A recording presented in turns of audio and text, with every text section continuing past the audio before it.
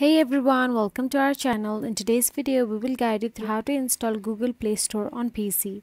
So let's get started. First thing first, open your Google web browser and tap on the table icon available in the top right corner. Then tap on the play option available there and you'll be navigated to the Google Play.